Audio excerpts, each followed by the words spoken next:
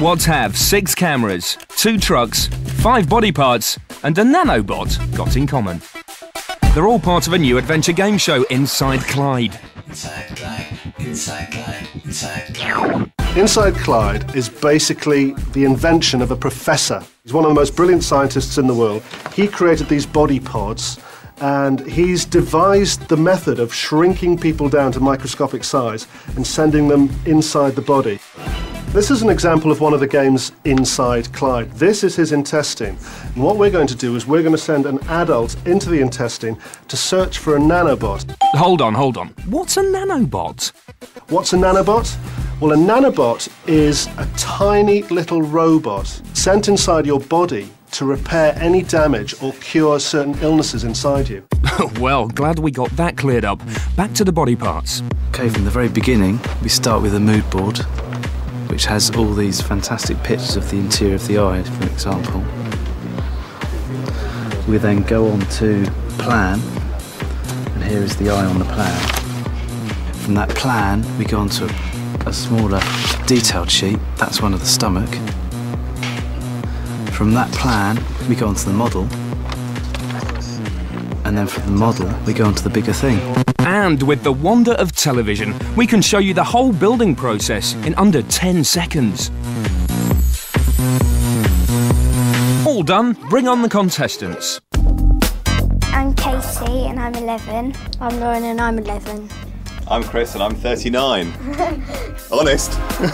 So, tell us about the in-depth audition process, girls. Well, we had to tie a rope as quick as we could with 3 people holding it each end, and I got this piece of paper that I had to describe to Chris and Katie, but I wasn't allowed to say these words that were at the bottom of it. And in the make brick thing, I sat on one side with loads of bricks, with the tower already made, and then my dad and Lauren sat on the other side, and they had bricks all over the place, and I had a tower already made, and I had to describe it to them, and they had to build it on the other side.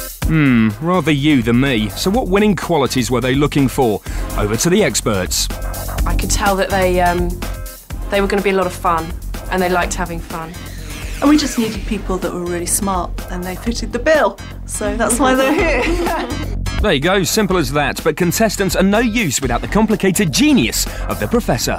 It's a fun role to play this because the professor clearly claims to know a lot more than he actually does know. So every now and again he'll try and explain how the heart works or the lungs work, and he just talks complete gobbledygook. Clyde's problem, however, is far more complex than a bit of gobbledygook. He's not allowed to speak at all. Clyde doesn't actually say very much, but it's very easy to know how he's feeling because he's got a very expressive face. For instance, if he's feeling happy, he looks a bit like that. And if he's feeling sad, he looks a bit like this.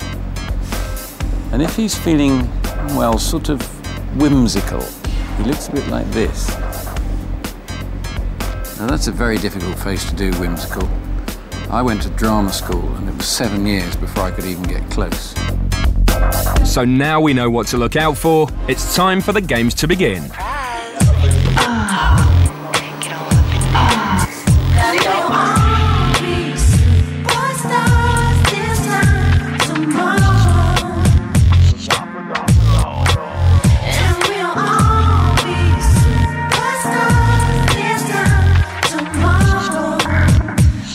But the action doesn't end on set. All those cameras don't choreograph themselves, you know.